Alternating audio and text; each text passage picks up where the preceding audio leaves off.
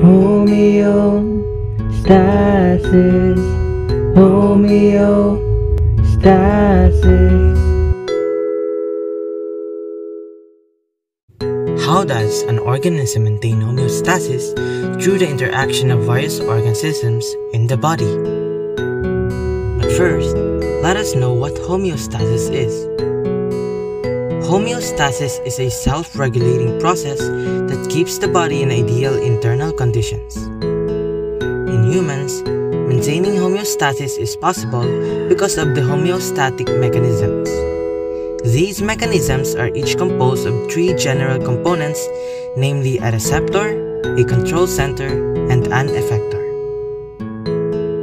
The receptor detects a change in the environment called as a stimulus.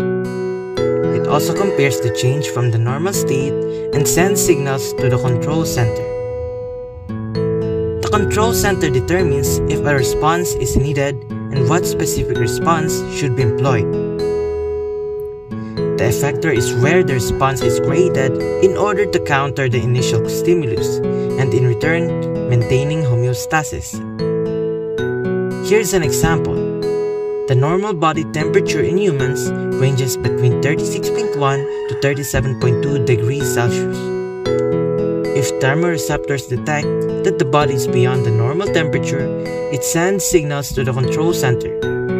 The control center then tells effectors what to do.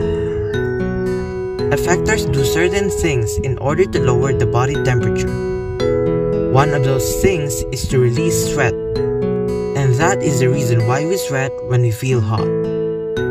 Besides temperature, homeostasis also maintains nutrient concentration, acidity, water, calcium, sodium, oxygen, blood pressure, heart rate, and respiratory rate in the body. Homeostasis, homeostasis.